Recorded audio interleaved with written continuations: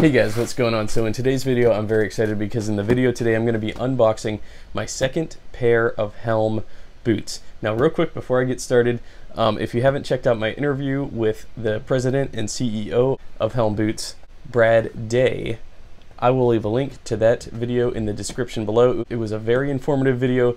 I learned a ton about the brand, about the personality and the families and the people behind the brand, and that's something that I appreciate more than anything, so go check that out if you're interested. All right, and so let's get to the boots. So this is a special pair of boots because this is going to be my first ever side zip boot. Very nice boot bags. This is a pair of Helm. I love that. All right, look at those babies. Wow. So this is going to look a lot like a Chelsea boot, but actually as you rotate it the other way, you see that it is not a Chelsea. It is in fact a side zip boot.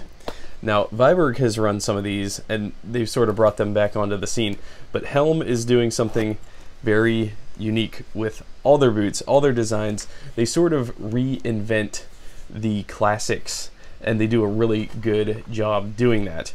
And I was actually talking to my buddy Nick at Stridewise. He's also very impressed with this brand. He loves that white midsole there that they do in all their soles. Me in particular, I'm really a big fan of the sole construction, how they do basically a rubber topi half sole right here. What they do is they carve out one layer of the leather outsole. I'm a big fan of leather soles, but they meet you halfway there by carving out a layer of the leather and then probably bonding and then stitching in this half sole here. It's very labor intensive. It's the most expensive part of the boot and definitely a detail not to miss when you're looking at Helm. I also really like the Helm inverted relief here that they have inscribed in the bottom of the boot as well. And so let me read a little bit about these side zips. Their side zip model is called the Pablo boot. Simplicity is key in timeless design. Taking a solid classic and adding small touches to modernize is the goal. With that in mind, the influence for the Pablo comes from an Italian moto boot and a more European influenced zipper boot.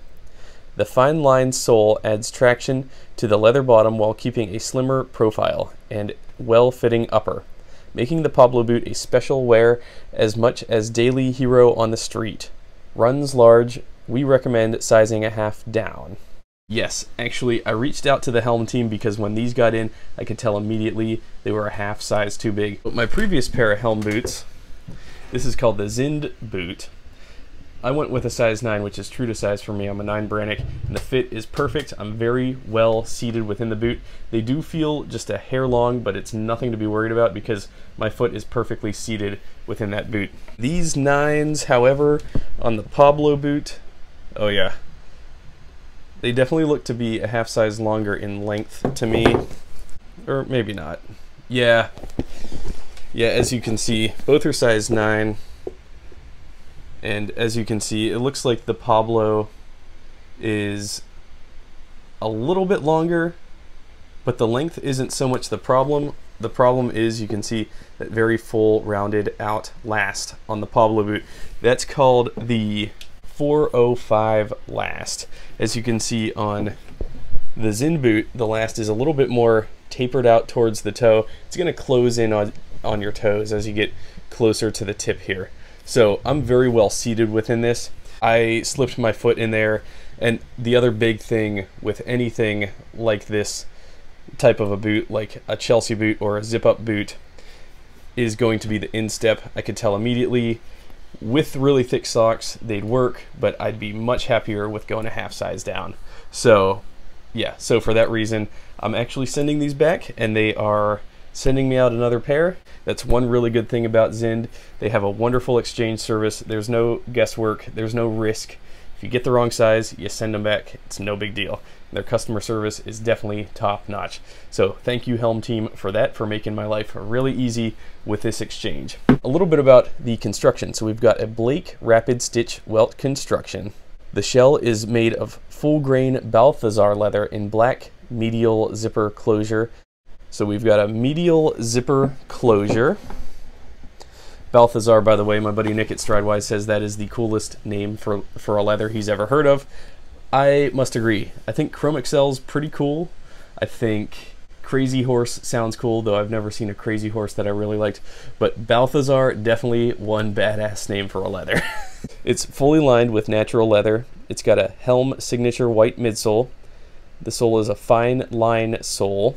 The fine line is going to be indicative of these really fine ridges coming across basically this taupey layer, this rubber layer here. It runs large. If you're in between sizes, we suggest sizing down a half size. I also suggest that. If you go true to size in most of their lasts, this is probably definitely going to be one of their bigger lasts.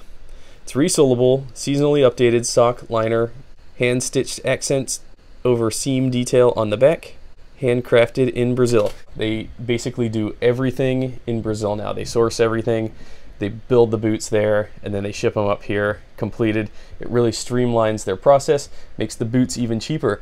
When Helm was just getting started, their boots were more expensive. They were like I think in the $400 range.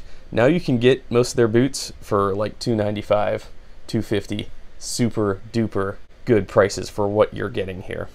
Yes, and the hand-stitched accent over the seam detail on the back, that's right here. Helm does a tremendous job with their small details. Small but robust details is what they really focus on with their designs. And yeah, what they're talking about here is these two really nice thick stitches back here. They're going to be mostly decorative, but they also serve a functional purpose in that they reinforce the back heel stay to the back portion of the boot there. And so that is super cool. So yeah, we've got the zipper side.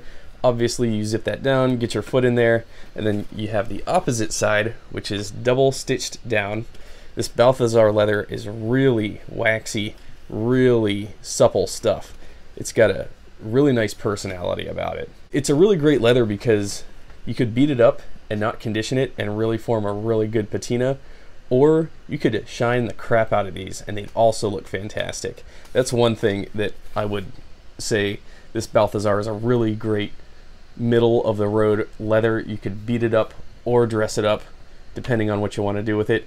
You know, certain leathers like veg tans, once they're super beat up, super patinated, there comes a point where there's like no salvaging them and turning them dressy again.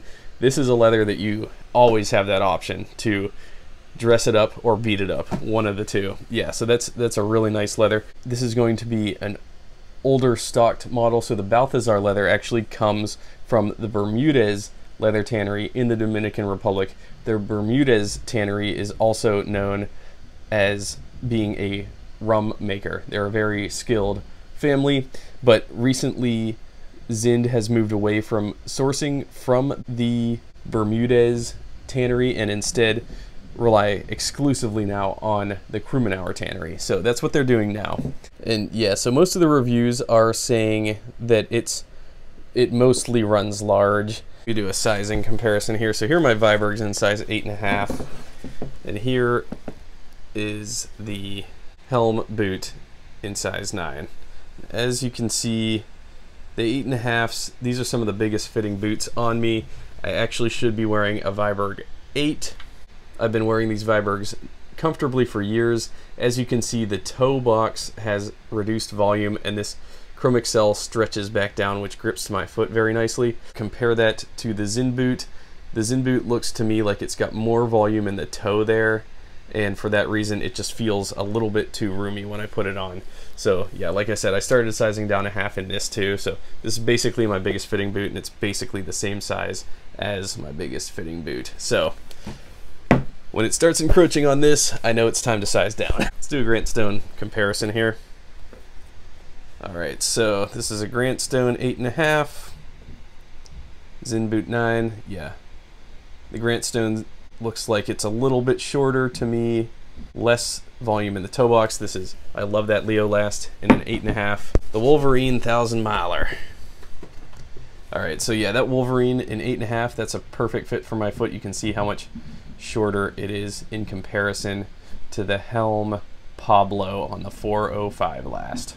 But yeah, reviews are just raving about this boot. The reviews do say it runs a little large, but people are saying that, yeah, it's a very classy looking boot. It can be dressed up and down. It can be dressed with slacks, or worn casual with jeans. I concur with that.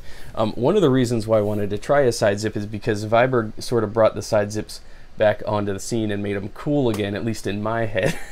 So I wanted to try some, and unfortunately Helm doesn't have any of their black Pablos remaining in a size 8.5, so I'm actually getting their brown pair next. So I'll be doing a review on those next, so stay tuned for that. Yeah, a lot of people in their reviews are saying Helm are the only boots I'll buy. Very, very well rated reviews. The look of the Pablo is so nice. It combines the best of a Chelsea boot while being a really cool, having a moto type look about it. This is like a really cool motorcycle boot. I could see, you know, dressing these up with, wearing these with like denim and then like a black shot Perfecto jacket. That would be like the perfect outfit right there. Before I continue the video though, I'd actually like to take a moment and include a word from my sponsor. Today's sponsor is Allie, the Vintage Feather on YouTube. She actually, she's not really a sponsor. I sent her some bracelets, and so she uploaded this video. I thought it was very awesome. So let's take a listen to Allie. Hey guys, happy Wednesday. So I wanted to pop on here real quick and show you some things that I just got in the mail. I am so excited because I got some bracelets from Dale. I will make sure to tag him right here just in case you want to also check out bracelets. He also makes really cool packs and stuff like that, so very, very cool stuff. But anyway, I am wearing my double cuff right here and my single, so they actually look really cool. They actually really match my outfit today. I told him I like to match my belt and my boots, and so we also made my cuffs match my belt and my boots. But yeah, I was also a little worried because I have really tiny wrists. As you can see, they are very small, so a lot of bracelets actually don't fit me. So I told him that, and he was able to make it work. So thank you so much, Dale. All right, so let's look at the other boot. Wow, yeah. Really, really nice job to the Helm team. I am always very impressed by their work. We got nailed in heel block. We got the Helm inverted relief here. We got the Blake stitch white midsole. This zip up. Very robust zipper here. This is a YKK zipper. To my knowledge, that is a very good quality zipper. Boots very well lasted. And yeah, just look at them. They're beautiful. I wish they fit me. This is a great, great black boot. So anyways, that'll do it for now. What do you guys think about these boots? These will be back at Helm headquarters here shortly, so if you're a size 9, they are available. I will leave links to these boots in the description below, as well as all Helm footwear. You can click those and check out their website if you're interested. They've got a lot of amazing styles right now, up to and including, I'm not much of a sneaker guy, but they do have really attractive sneakers. They also have their new Heinz boot, which is basically their version of the Chukka. Again, an amazing reinvented looking Chukka. It's their updated Chukka with the softest leather they've ever used, called Neymar, with a padded collar around the ankle. It's instantly comfortable, requires no break-in. The Zind is probably my favorite of theirs. Bradley, named after the president and CEO. It's a very nice looking Oxford cap toe, again with a modern twist. The Wilson is their version of the loafer.